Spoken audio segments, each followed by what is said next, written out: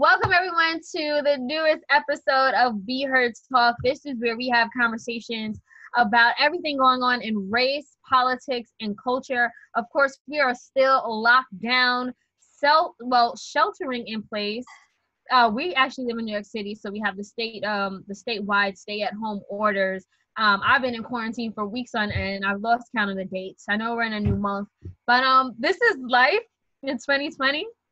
Post COVID-19, and there's a lot to talk about. If you guys don't already know me, my name is Selena Hill. Please follow me on Instagram and Twitter at Miss Selena Hill. And again, shout out to everyone who is watching us via Zoom live. We appreciate all of you guys. Leave questions and comments as we talk, and we'll talk about that as we record the show. And shout out to everyone who is listening via podcast on SoundCloud speaker or wherever it is that you get your podcast. How's it going, Stanley? I mean, it's going okay so far. Just trying to make sure we got the interwebs working. For those of you who don't know me, which I think are like 1.5 people in this chat, this is Stanley Fritz. You can find me on Twitter at Stan Fritz. You can find me on IG at Stan Fritz. You can find me on Snapchat, but I'm not usually using it. So you'll find my name, but you won't find anything new on there. I miss my barber. I haven't had a haircut in like 2 months now. So there's that. You're not trimming your hair yourself or like doing it yourself, Stanley? No, because I know I'm not good at those things, and it'll be really, really bad if I do that. And I love myself, so I won't myself. So yeah, okay. This is the world I'm living in right now. But I'm healthy. My friends and family have their health, so I'm feeling pretty good. At least as good as you can in these moments. That's good. How do you feel, Tammie?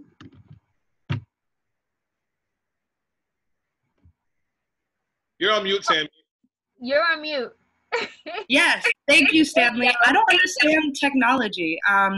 Hello, viewers. I'm feeling okay. Y'all don't know this, but I got on with Stanley and Selena and like fully intending to just get ready for the broadcast, and I started crying like a weirdo. So I guess today is really not my day, but I don't know. I'm here to talk crap, and I'm here to, try to figure out what we can do moving forward, because the state of the city is an emergency right now. I'm tired of being in my house. I'm tired of seeing people congregate outside. And most importantly, I'm tired of seeing Cuomo's name on my feed. I am over it. So. Yes. Yeah. Well, thank you so much for that, Tammie, and glad you're pulling through. You look great. Thank you. So yeah. I'm excited to talk about a bunch of stuff today, but before we get into the main topic that I'm sure most people tuned in for, to trash talk Cuomo, can we talk about some news roundup stories, y'all? Yes, I feel like this was crazy. Okay, first things first. Since we're living on the internet, have y'all seen any cool Instagram lives? I'm live now, so mine's the coolest for me, but what about y'all? So, one of the best things I've seen on Instagram Live in the last 24 hours was Lil Jon versus T. Yes, it was so good. That was really, really good, man. That was primetime TV. If you missed that, you definitely missed a moment in hip-hop and music. And we've been getting these beat battles since the Rona started. So Scott Storch versus Manny Fresh. I think Swiss Beats and Timbaland had one. Mm-hmm. So we've been getting pretty lucky. I think today is Teddy Riley versus Babyface, which is different. I can't wait for that one. But that's been one of the high points of the Ronies, because everyone's in the house, so we get to share that.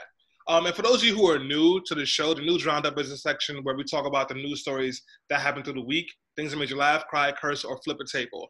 So, that's the thing that made me laugh this week. Yes, ditto. So I tuned in at the exact start time between the Lil Jon and T-Pain battle, and I couldn't stay for the whole thing. But Lil Jon bodied it. Where were you going that you couldn't stay for? I had some other plans. I had some other stuff to do while I'm quarantining in the house. But no, I stayed for the first 3 battles, and I was just like, okay, Lil Jon is winning this, because he's so epic and such a strong part of our history. That doesn't take away from T-Pain, but Lil Jon has been around for so much longer. But yeah, it was really good. But that actually was just one of the coolest Instagram lives that I've seen this week. I would say one of the coolest was an Instagram live that I did with Nurse Alice. Nurse Alice Benjamin, she is a healthcare worker based in California. She is a Black woman. And her and I, we had a hour-long conversation about what all of y'all are doing wrong about the Rona and how you guys are spreading it. And also, she answered a lot of my questions about what should you do if you feel like you have symptoms, but you don't have health insurance or you don't have a personal doctor. Like, she answered so many questions. We talked about how this is particularly affecting African Americans in our community and, you know, what needs to be done. So shout out to Nurse Alice. If you guys follow me on Instagram, you know that she also sent me a demo about the correct way to take off your gloves so that you don't spread corona unknowingly. But yeah, and I'm going to continue to have those conversations as well. So I'm looking forward to that. I also spoke to Slim Thug on Zoom. He tested positive for coronavirus, but he thankfully is recovering. He talked to me about all of the natural remedies that he's been taking, as well as the prescribed medicine that he's been taking. So there is hope. There is hope out there. Okay, guys? He took the zinc pack, and his doctor gave him the medicine that starts with an H, hydro something. But the natural remedies includes turmeric tea, black seed oil. He did an orange peel steam. Yeah, he did a spirilla oil. He did like everything you find at the health food store that the Jamaicans sell. He took it. I love that energy. I love those like holistic bays who come around with their hair wrapped, you know, and they got a remedy for everything. That's the best. My goodness. I mean, whatever works. I can't really complain about it. Whatever works. What is something that you learned from doing that interview, Selena? Well, I learned a lot. I learned that, you know one thing? He said he really credits the active lifestyle that he had beforehand to how he was able to recover so quickly and why the coronavirus didn't really impact him or affect him that much. He said he's been running 3 miles a day for a while. He also boxes every single day and he works out every single day. So he was very active. And him and we spoke about Scarface, who was another historic rapper who literally said, I almost died from the coronavirus. And like, there's a huge, like the contrast is stark between, I don't want to just compare them, but again, if we're not on top of our health, you can really like put yourself in jeopardy if you did come down with corona, God forbid. Yeah. This makes me so sad to hear because I definitely spent like a solid 13 hours straight on the couch last weekend watching Tiger King. And like, I fancy myself active or whatever, but like this quarantine got me straight chilling on Netflix. Wait, can we talk about Tiger King? Because that was a crazy show. Stanley, I know you. Selena, did you watch it finally? Today, okay, it was on my to-do list. I didn't get to it, but I know everyone in the world is watching it. I know the Kardashians are even watching it. Celebrities are watching it. And I think he's in jail. But Stanley, like, fill us in. What am I missing? Tiger King is about white people who love animals, hate black people, and also make music videos. And it's the most amazing thing I've ever watched in my entire life. And that guy is really amazing. It's about so much. Like, it's about polyamory and gay love and fluid genders and sexualities. And it's about tigers and big cats, but also about like narcissism and greed and rivalry. What is it not about? Honestly, what is black people? Black people are not included. There is not a single black person in the show. Wait, there was that one black dude that was shirtless saying he liked the Tigers. Who? I don't remember that. He was like, I'm the Tigers, but he didn't stay long because, black people are smart. But yeah. And there's a woman who may or may not have killed her husband by feeding him to tigers. That was an interesting story as well. She did kill him. It was not may or may not. She definitely did. And she gave us a demo on how she killed him as well. She gave us a demo on how she may or may not have killed her husband. She didn't. At one point, she talked about like how that's silly. Tigers wouldn't just eat somebody. You have to like cut them up first and you have to cover them in sardine oil. And I was like, oh, How do you know this? Like, how do you know this? That's I crazy. mean, maybe she just happens to know, you know? That's fair. Like, it could be a Right. Well, anyway, speaking of ridiculous shenanigans, I saw an interesting video that I want to talk about. Since Tiger King is inherently anti-Black, let's talk about what else is anti-Black, which is the bashing of Black women.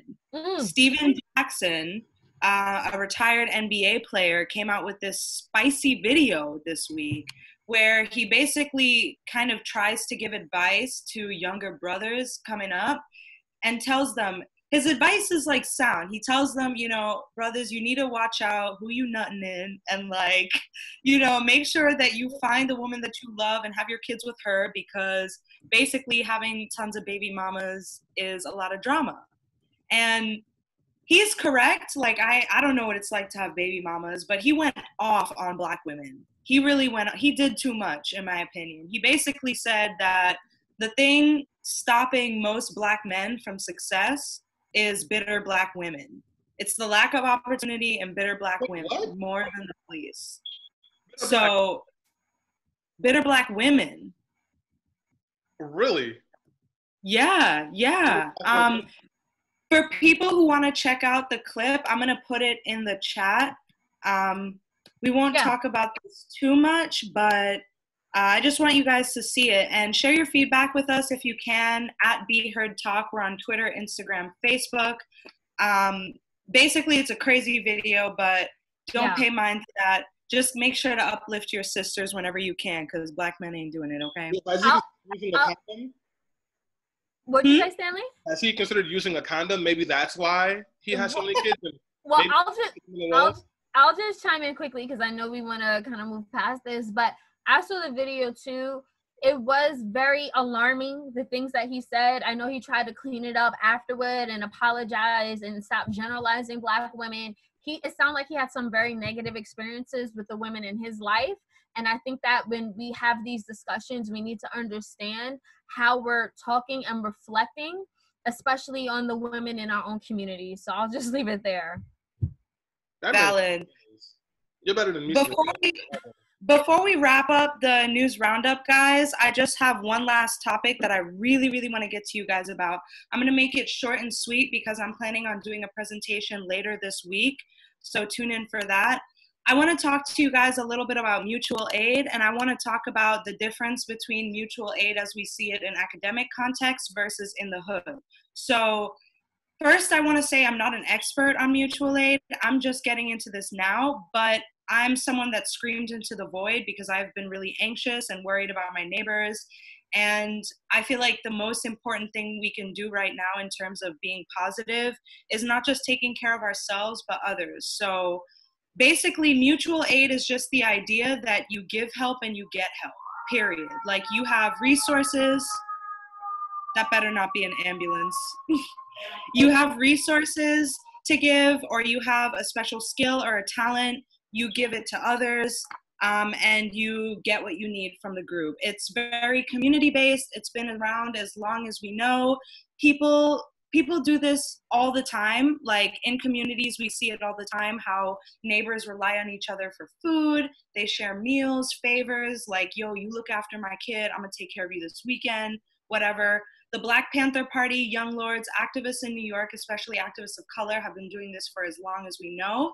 But right now, it's important to look at this kind of in a structured sense and see how we can pull into our communities.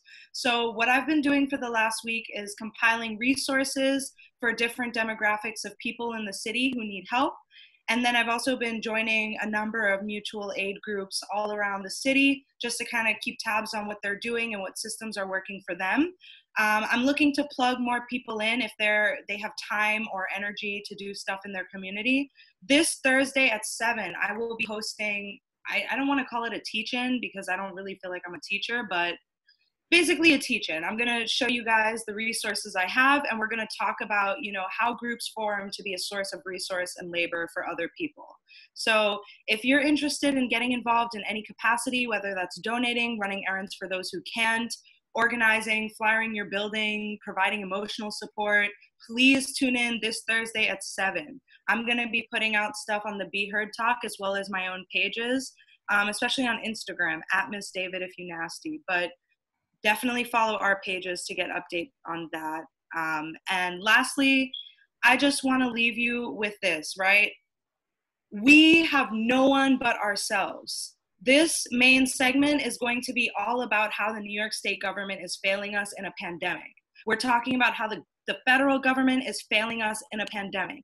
And what do we do as people of color when the government fails us? We band together for ourselves. So please reach out to me if you're looking for a way to get plugged, because I am more than happy to share resources and connect you guys to groups, all right? One love.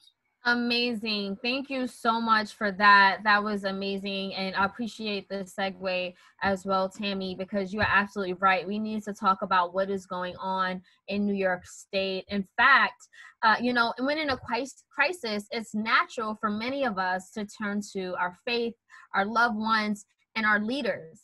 However, as the coronavirus pandemic continues to implode, President Donald Trump has demonstrated just how incompetent and ignorant he is by repeating false statements about COVID-19 and making decisions that will ultimately lead to unnecessary deaths in this country. On the contrary, New York State Governor Andrew Cuomo is receiving national praise, as Tammie just mentioned, for demonstrating empathy, competence, and leadership in a way that Trump can't in wake of a global pandemic. Apparently, people love a straight-talking, authoritative man with a PowerPoint. But as he is the leader of the state that is currently the epicenter of the coronavirus, and he is exhibiting what many of us would envision as leadership, I can't help to question, are we looking into his record and what's happening behind the scenes? And, not only is he being praised as this national leader, but he also became a media darling within the past few weeks. For instance, the New York Times is arguing that, and I quote, Mr. Cuomo has emerged as the executive best suited for the coronavirus crisis. Jezebel ran a story titled "Why We Are Crushing on Andrew Cuomo Right Now." Excuse me, that was Vogue. And Jezebel ran a story titled "Help, I Think I'm in Love with Andrew Cuomo." So I'm like, and those publications are more so, at least they present themselves as left-leaning. So it can be very alarming, to say the least, that this is the way he's being projected. But I mean, if we take a really good look at what's happening, we can see that Andrew Cuomo, he was actually slow in reacting to the growing crisis. And, he made decisions that prioritize a neoliberal agenda over the lives and livelihoods of the most vulnerable. Basically, as, he's battling Trump on one hand, but on the other hand, he's continuing to battle his longstanding efforts to cut healthcare and hospital funding, education support. He's rolled back bail reform, and he's talking about he refuses to raise taxes on the rich. So make no mistake about it. He is definitely putting us in the most vulnerable communities at risk during this unprecedented crisis. And that's what we wanted to really talk about today. So, and we have a very special guest who will join us on Zoom as well. And before we get to her, I just want to throw this at you, Stanley and Tammie. Does Governor Cuomo deserve any of the national praise that he's receiving in light of the coronavirus pandemic? The governor has given calm, sober press briefings, and that's good. And he's made some really good decisions up front in response to the coronavirus. And I want to give credit where credit is due. He has done that. He was also late to a shelter in. And the only reason he was late to it was because New York City Mayor Bill de Blasio suggested it first, and the governor doesn't like him. So he just kept saying that wasn't going to happen, and then did it anyway, but just changed the name and said it was different and said that words mattered. The governor has an outbreak happening in jails all across the state right now, including Rikers Island, where the corona outbreak is happening faster in Rikers than anywhere else in the world. That includes incarcerated people and correction officers who don't have the resources they need to stay safe. And incarcerated people are staying in rooms with 60 people to a room, sleeping head to toe with folks in there with very obvious corona symptoms. the governor hasn't done anything for the New Yorkers who had to pay rent this week. He said that there's a freeze on evictions, but all that means is landlords are running the paperwork, and once that 90-day freeze is over, a lot of people might be getting evicted because of the governor, because the governor refused to do something more on rent. So the governor has made a lot of good moves, but he hasn't been the best, not at all. Tammie, how would you chime in? You know, what do you think about the praise that he's receiving? I mean, he's being compared to Trump, which is like literally scum of the earth. Do you think that he deserves any of the praise? Do we still have Tammie with us? Or did we lose her momentarily? Tammie, you're on mute. Can you unmute me? I did. Yes, you are unmuted. Okay, perfect. Sorry, I'm having technical issues with my computer, so bear with me. But basically, I think Cuomo does deserve some praise and recognition because we live in a dumpster fire of a country right now, where the federal government is not even acknowledging this crisis as it should be, and they really haven't since the very beginning. So someone had to step up, and I'm grateful to live in the state where that governor was the one to step up. However, like Stanley said, I really want to use the word relative here. I feel like he's doing well, but it's relative, right? Like, he's not South Carolina that's like, this isn't a big deal, let's close shoe stores, you know? Like, he's not other mayors and governors who aren't taking this serious. But when you look at these conservative responses, they're all following Trump's wave. So do I think Andrew is doing a good job? Maybe. Like, maybe he is. He's doing more than our country is doing. But I also agree with Stanley that he's not doing enough. And honestly, I'm kind of embarrassed at our response because as the epicenter, we really should have been taking more of an aggressive lead to show states what we need to do to quell the outbreak. Now we look goofy because all of us are quarantined, kind of, not really though, with tens of thousands of cases, more growing by the day. And so has he been doing a good job? I mean, I guess, like in comparison in the States, but not really. No, but that's a really fair assessment. You know, thank you for that. But without any further ado, we have a very special guest who is joining us. We have Jasmine Gripper, who is the executive director of the Alliance for Quality Education. She has been working hand in hand with a lot of state elected officials and doing a lot of work on the ground when it comes to lobbying and advocating for, you know, working class communities. So Jasmine, I want to get you to chime in here. You know, we just talked about, you know, how we feel about the governor and the praise that he's receiving, but, you know, you are someone who knows best about what's going on behind the scenes. Can you give us a breakdown of the state budget that Governor Cuomo just passed and pushed for? Yeah, can folks hear me well? Yes. Great. So I've been in Albany for 7 years, working on the state budget as an advocate for New York's public schools and getting equity in our public schools. And what Governor Cuomo has consistently been is not an ally to children and their education, nor to Black, Brown, and low-income communities across New York State. For example, we're actually seeing history repeat itself here. This is literally deja vu for children and their education in New York State. Back in 2006, when there was a financial crisis, Governor Cuomo's first year in office, what he chose to do was he cut $1 billion from education, and he gave a tax break or a tax cut to New York's millionaires and billionaires. So he literally chose his first year in office to balance the state budget on the backs of our children. And so what we see happening now this year is the very same thing, is that our schools weren't prepared to go into remote learning because we knew all of the challenges that schools were facing. We at Alliance for Quality Education, we toured schools around the state. Just a year and a half ago, we went to 15 school districts around the state and about 10 schools in New York City. And we saw schools that were using Windows 97. We knew our kids weren't prepared for online or remote learning inside the school building nor at home.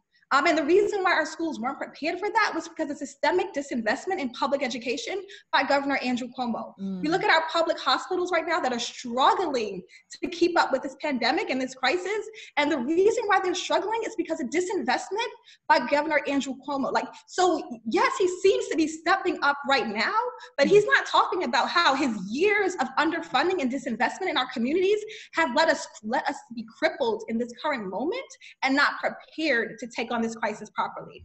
And so what he did this year in his state budget, and I put a lot of responsibility on him, but I also put it on the legislature because we have 3 branches of government and they work together. And yes, the governor has a lot of power in the budget process, but they have power too. And I felt like they conceded too much of their power this year. But what the enacted budget did was what he literally just, like I said, deja vu, he flat funded our schools. He's been talking leading up to the budget, we're gonna have to make drastic cuts. We're gonna absolutely have to make cuts. We're gonna have to make cuts. And first he was talking about hospitals. And everyone's like, you're gonna cut hospitals in the middle of a pandemic? That just really seems like foolish, like the obviously foolish thing to do. So he stopped talking about that as much. But he still went ahead and put that into writing, into law. He said, well, there's a lot of money in schools, which is true. Education and healthcare are the 2 biggest costs for New York State. And so he's like, I'm gonna cut the money from schools and we just have to sacrifice at schools. As if that was the only choice we had to make. And that's simply not true. New York State, we live in the wealthiest country in the world. New York State is one of the wealthiest states in the wealthiest country. We have more billionaires in New York than any place on the planet. So New York's 115 billionaires have a combined wealth of $525 billion. I don't even know what that means. But just to give you some context, the New York State budget for our entire state is $175 billion in any given year. So our billionaires have $525 billion more, like 3 times more than our entire state budget. So instead of asking the wealthy and the 1% to contribute a little bit more, to say, hey, let's institute an emergency wealth tax. Let's institute an income tax on the ultra wealthy as a way of helping to balance our budget. He said, no, let's sacrifice the education of our children. Let's take money from our schools. Let's take money from our hospitals as a way of reducing costs and saving money. And, we can't borrow money from billionaires, or we can't take money from billionaires because, the stock market is down. These billionaires are not hurting. They all fled to the Hamptons, to their 2nd and 3rd homes, and the Hamptons are in upstate New York during this crisis. They left the city, but they're still in New York because they want to be close to some of the best hospitals in the world, those private hospitals in New York State. And so as a result of the enacted budget, when it came to the healthcare cuts, there was a federal stimulus package, and the federal money was going to healthcare and education. And the federal money said, you can't cut healthcare if you take the federal money. So what Governor Cuomo said is, we won't cut healthcare this year, but put it into writing in the state budget right now, that as soon as we get to next year, as soon as the maintenance of effort expires, those cuts will automatically go into effect.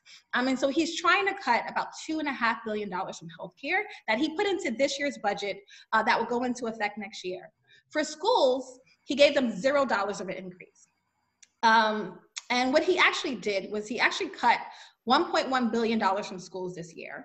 And he used the federal money for education to plug in that same hole. So instead of using the federal money to give schools a little boost at this time so that our schools could be okay, he cut $1 billion from schools and then used the federal money to fill that cut in a way to say schools would remain even. And the problem with that is, like, schools, their costs go up every year. Schools are really dealing with this pandemic the same way everyone else is. Our children are literally dealing with this crisis and trauma the way all of us are. So they're going to go back to classrooms after this long time of alleged remote learning with all the learning loss and have bigger classrooms. They're going to go back to their schools after experiencing trauma and not have guidance counselors and not have support staff. And so he's literally setting up our kids in our public schools to not be responsive to the crisis, but to actually fail our communities and fail our families again. Jasmine, thank you so much for just giving that elaborate breakdown of what this budget is doing and what our governor is doing, especially when it comes to our children. We need to be protecting our children, but, not only that, but the governor has also been rolling back a lot of progressive reforms. I want to throw this one at Stanley because, Stanley, you have been working for 4 years to pass the bail reform laws, and it finally was enacted at the top of this year, and he's rolling it back. Talk about the work you've done, Stanley, what this law was doing and how it was trying to help criminal justice reform, but now it looks like that just, is by the wayside. So can you break that down for us, Stanley? Yeah, so last legislative session in 2019, we were able to pass a bail law that got rid of bail for almost all nonviolent misdemeanors and some Class E nonviolent felonies. And it was pretty big. The jails in New York State had reduced their populations by 20% in the first 2 months of this year. And we were really looking at a trajectory where we'd be able to close places like Rikers Island and some of these other jails that hold people who have not been found guilty of any charge just yet, but can't afford to get out because they can't afford to pay an arbitrary bail.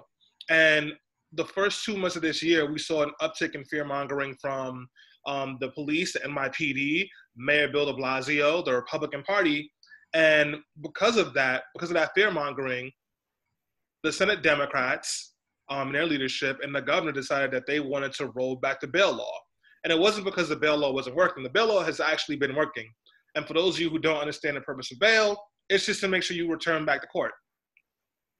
And that was working. People were being sent home and not having to sit in Rikers Island or any of the jails across the state, and they were coming back for their trials and their court cases. And the governor and the state senate, and really the state senate, if I'm being honest, pushed really hard to roll these laws back because a whole bunch of folks who are usually white, who are usually police officers or district attorneys who are upset about the lack of power they would have now to unnecessarily remand people, pushed back. And they've really fought to change this law. So what we have now is a system that is going to help our jail populations increase.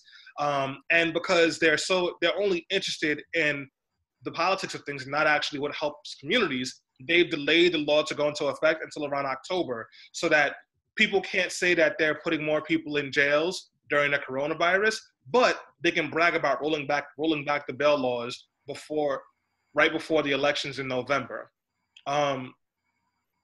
It's really frustrating as something that I and others have worked on for years to see something like this happen.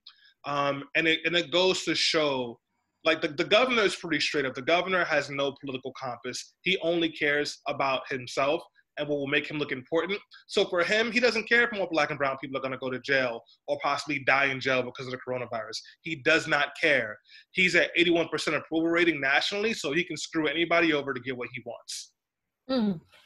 Thank you so much for that, Stanley, as well. Tammie, I want you to chime in here because, we're hearing about everything he's doing, the rollbacks, the cuts, and you started the show talking about how upset you were with the governor. We titled this episode, Governor Cuomo is Still Trash. What, in your eyes, why is he trash? Is Tammie on mute? Go ahead, Tammie. So I'm not an expert in state politics. I've worked a little bit in the nonprofit world, but mostly I'm just a citizen here. And what gets me is how shady he moves. Hearing things about how he's been planned to roll back Medicaid for New Yorkers, and this was an opportune time for him because he is currently high in popularity. Even though Medicaid and Medicare and insurance is exactly what people need during a health pandemic, that to me strikes me as someone who, like Stanley said, is only really in this for self-interest. And, I really talk a lot of crap about what Cuomo does fundamentally, but it's him as a person. Mm. He is the exact kind of politician that I can't stand, and I think that turns people off of politics in general, because it becomes so much less about serving the population. And don't get me wrong, I do understand that, there are jokes in the organizer world that New York is a purple state. There are these pockets of deep red upstate that he does have to cater to. And I do understand that. But ultimately, you're supposed to represent the people. And waiting years to make shady moves and like pre-planning what will get you support on a national level for your future endeavors is just unacceptable to me. I know so many groups that have had to lobby Cuomo, including like NYPIRG when I worked for NYPIRG and other campaigns, that have had to lobby Cuomo to literally beg for basic human rights, literally just had to mail in a request to ask him to expand the capacity of vote-in ballots because he's still carrying out poll worker trainings, and there's still going to be like kind of an election as usual. The Board of Elections isn't closed at the moment, but all of this to say, he's just fundamentally not for the people of New York. Cuomo is for Cuomo, period. And we see it all the time in the way that he plans his moves, but it's also kind of scary to see how far back he's been planning his moves. And it's also scary to see that he controls each branch of the legislature, because ultimately none of them are stepping up. Like Jasmine said, the accountability is on them too. They should be checking him, but you know, they get protection from the governor, and it pays to make moves with the power people in New York. So I'm just kind of sick of seeing him, and I want him out. Like, I don't even want to see him on the national spotlight. He's a snake. Thank you for that, Tammie. You know, Jasmine, I want to get you back in here as well. How will, you know, we see the state budget that just passed. We see the praise that he's getting. You talked about how this is going to affect our students when they come back to school, probably in September. Are there any other things that we should be looking out for? Like, how will the state budget play out in the next couple months to a year, especially when it comes to working class communities in New York? Yep. So what happens is the state starts with its budget process, and in that it decides how much money it's giving to schools, how much money it's giving to aid into local communities and local governments. And so a portion of that is like what's going to the MTA, what's going to New York City. And that happens all across the state. And so now city, local governments, and school districts will have to make their budgets based on what the state is allocating or not allocating to them. What Governor Cuomo tried to do, even before this pandemic started, was to shift costs from the state to local governments. And we've seen him do it with the MTA constantly, right? That the MTA is a state responsibility. And what he says is like, I'm gonna shift the cost from the state and say New York City should pick up the burden. And he's been doing that throughout this pandemic as well. And so the next step is, what is New York City gonna do? New York City is about to do its own city budget. And from my understanding, New York City's mayor and the city council is looking to make 4% cuts across every agency. So that means New York City's healthcare. So it's like a double impact. It's like the state won't do it, and then the city can't do it. And so there's going to be another cut to education. There's going to be another cut to healthcare. There's going to be another cut to housing. Literally all of the institutions that we rely on and that are critical for our communities are going to start making drastic cuts because the local governments don't have the money. And even the ability to tax their wealthy citizens, like New York City can say, well, we have a lot of the billionaires here, let's tax them. The city can't do it on its own. The city has to get permission from the state and Andrew Cuomo. And he's saying he wants to protect billionaires, even at the expense of everybody else. And so what the thing we have to look for is how this impact is going to go local, right? We always say like local government is the most important. And yes, the state government is absolutely critical because there's so much power at the state level. But what the state does will have drastic impacts on every part of your community. We already know like the list of hospitals that are set to receive cuts in the future. We already know what schools are going to have cuts going forward. That information is already out there. And so I think it's our job as advocates to make sure it's easy for the public to access that information and to build a strategy and a plan to push back from it. What the governor has also given himself the power to do in this extraordinary time is to make rolling budget cuts. He's saying, listen, this is the state budget. I want to give myself the ability to assess revenue about 3 or 4 times a year, quarterly, and perhaps make cuts if we still don't have enough revenue.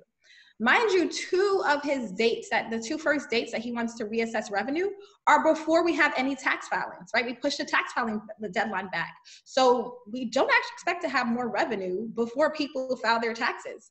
And we pushed that date back. And so he's giving himself permission, and the legislature has given him this permission to go ahead and make ongoing cuts. So this might not even be the end of the state budget. What he's pushing for is to say, hey, COVID is worse than we thought. I'm actually going to make harsher cuts to school. Oh, it's worse than we thought. I'm actually going to cut more from housing and healthcare. And what people don't realize is all the years and the decades of $1 billion of waste. How many people in Cuomo's administration went to jail over the Buffalo billions, right? His economic development plans that cost our state billions of dollars and generated like no jobs. Like literally there was evidence on the books where they spent $20 million for a project for economic development that created 20 jobs. And none of them were $1 million paying jobs. It was just a waste of taxpayer money. And this idea that he always pits us against each other, right? He pits the housing advocates against the education advocates, against the healthcare advocates, that we have to fight for scraps and we have to live as if there's a scarcity mindset. And that's simply not true. There's an abundance of wealth in this state, and there's an abundance of inequality. And if Governor Cuomo really cared about working class people and those who are struggling, he would ask those on the top to pay a little bit more to protect the rest of New Yorkers. I think so when Cuomo gives his talking points, people have to look into the details. And I'll give you just one clear example of how he's so deceptive in his language. I think people have heard of the Excelsior Scholarship Program. New York has free tuition for CUNY and SUNY. I think from the latest data we heard is about 3% of students at SUNY actually benefit from his Excelsior Scholarship Program. And probably less than 10% of kids at SUNY, at the state universities, benefit from his Excelsior Scholarship Program. It literally is a good talking point. It sounds great, but when you look at the details, he actually wasn't helping the students who had the most barriers. He actually wasn't helping students who had the greatest need. It was actually a benefit to middle-class families who weren't getting a lot of tuition assistance from the federal government. And people who were making $100,000 or more can now have access to more financial assistance. And so he says these things and people take them as face value. And he's simply just, I wouldn't say he's simply lying at times, right? Like, and I think it's a harsh word to use, but politicians lie, and Governor Cuomo has been lying to the public. So when he says, oh, there's no money in the state and I have to cut, that is a lie. When he says we have free college tuition for anyone going to CUNY and SUNY, that is a lie. And so when he says that he rolled back bail reform for protections, it's like, that is a lie. He did all these political calculated things because that's what he wanted to do. And he doesn't care that if the people who get hurt in the process are the people who look like us. And I think that's really real, that his policies have had a systemic racial impact on our communities for years. Thank you so much, Jasmine. We really appreciate that breakdown, and for you joining us today and giving us, the insight. I appreciate you, sis, and the work that you're doing. So I just wanted to thank you for that. And now, Stanley, I want to throw it back at you because, we're hearing the breakdown. We're hearing what he's doing and what he has done, how he's rolling back these reforms. I did some research into Governor Cuomo, and he's the typical aristocrat. He's a typical millionaire, billionaire. Do you think that, because is it because he lives in such like an elite society, elite world? He married a Kennedy. His whole family is from like this elitism.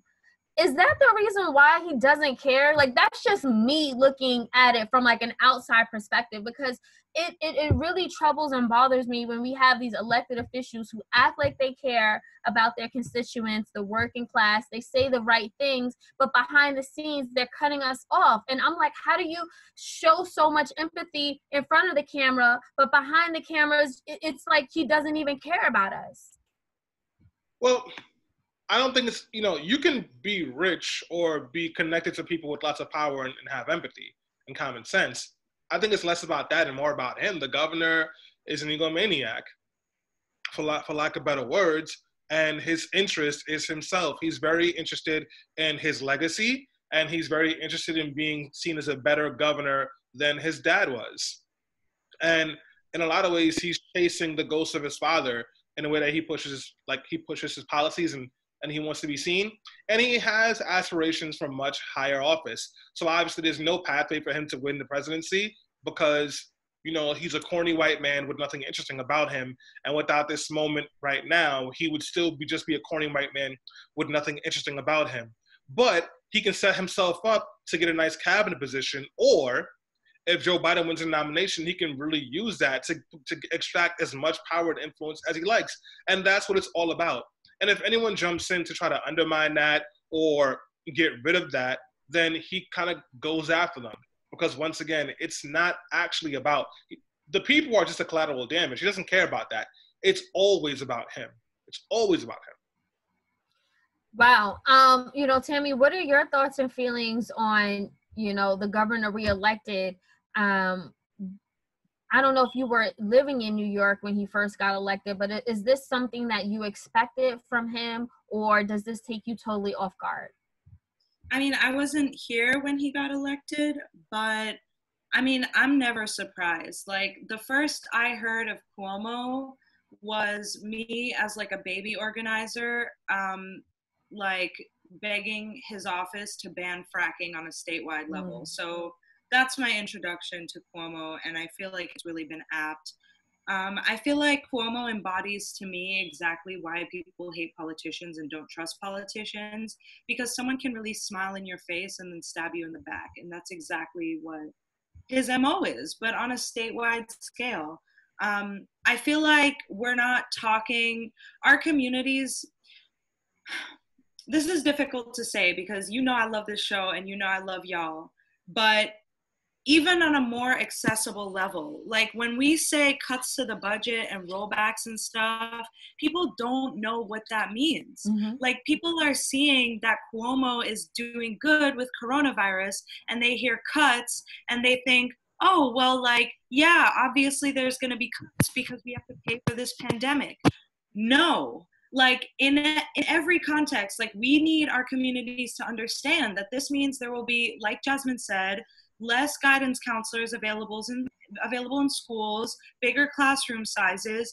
It will mean that, you know, state services will be harder to access because the lines will be longer. There will be less employees. There will be less revenue and resources split among more people.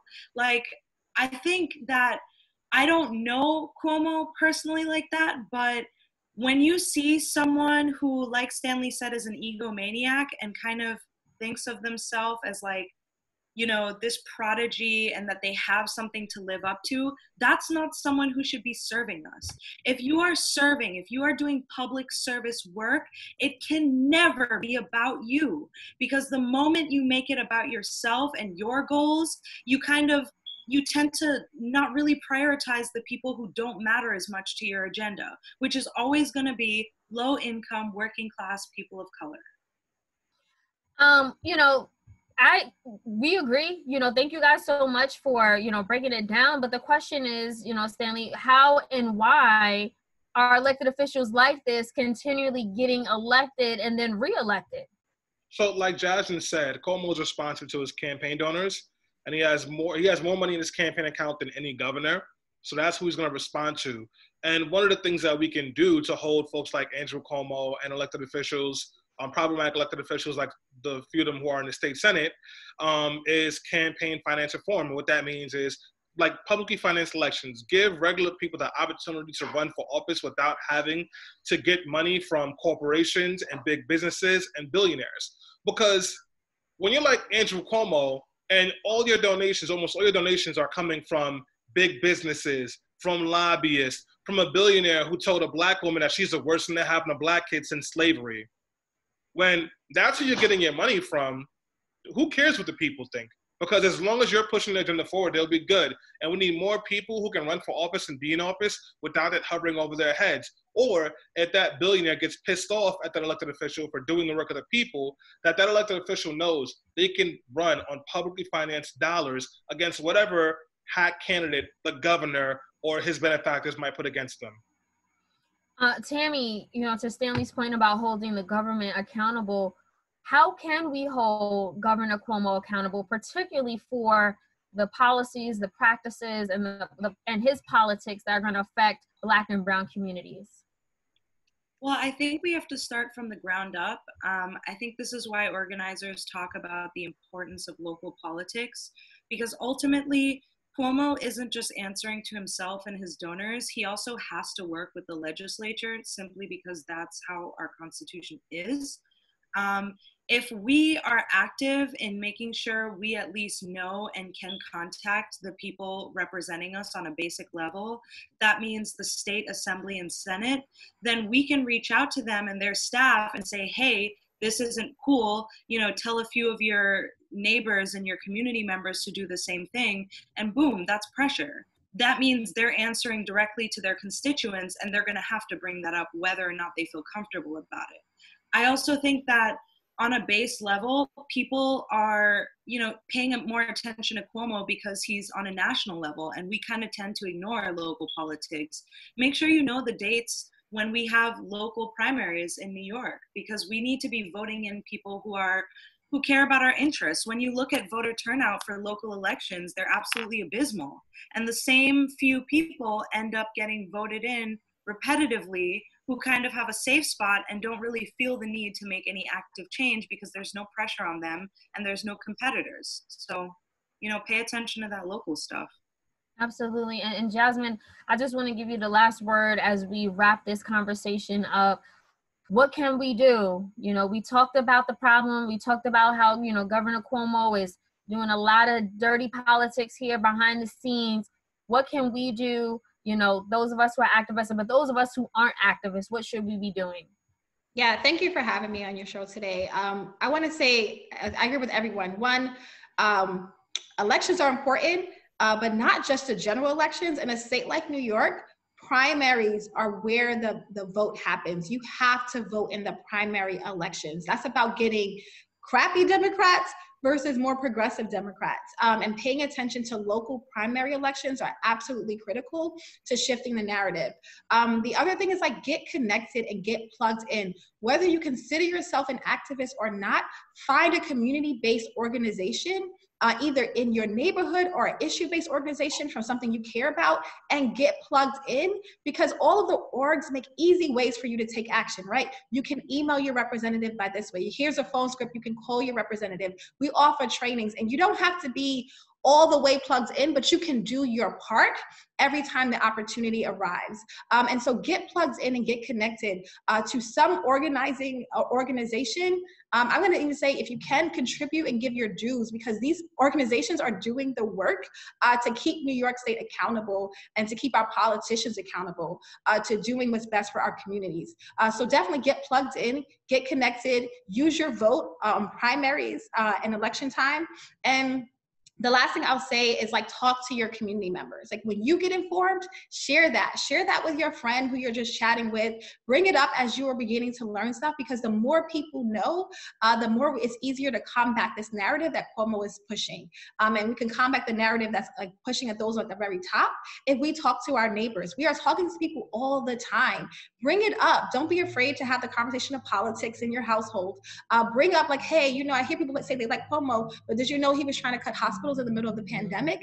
Don't be afraid to have that conversation. I had to tell my mom, and she was like, I'm calling Cuomo right now, right? And she took the initiative. And also because it's been hitting home, right? We had a family member who got really sick and couldn't get tested here in New York.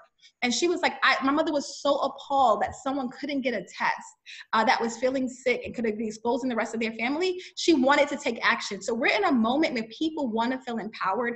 They want to take action. And if you can help them because you know a little bit more, or you know an organization that's doing great work, connect your friends, connect each other. Let's continue to build community while we're doing social distancing. But thank you again for having me. I'm glad to be on this program with you all. No, and the work you do. No, of course. No, we appreciate the work you do as well. And I'll just close out by saying this, because as I started this conversation, in a time of crisis, everyone is looking for a hero. However, I think that it's time for us to take the blinders off and to stop putting so much faith in one person, one flawed human being, especially someone like Andrew Cuomo. Because to me, a real hero would not be trying to cut Medicaid. A real hero would not be trying to cut funding for hospitals. A real hero would not be trying to cut education, which is you know, a lifeline for many Black and brown students who don't get, you know, nutrition at home, or maybe they can't get, you know, they're not they come from an environment where it's not as safe, and they really see these schools as a safe haven. That's not what a hero would do. And I think that another thing we should all walk away from this conversation with knowing is that we are our heroes. We are the people, the heroes, whatever it is that you're looking for, it's already inside of you. And I think that if we all step up and work together collectively, then we can elect people who represent our best interests. And if we can't elect them, we can be that person. You know, stop waiting for that hero and stop looking to these people because they're going to let us down. It's up to us to be the heroes, the community leaders, to be whatever it is we're looking for. We are that person. So I just want to end saying that. Again, I want to thank everyone who listened to the show today, who chimed in. Thank you again to Jasmine for calling in today and chiming in. And, you know, we'll see you again next week, next Sunday. All right, guys. Peace. Thank you.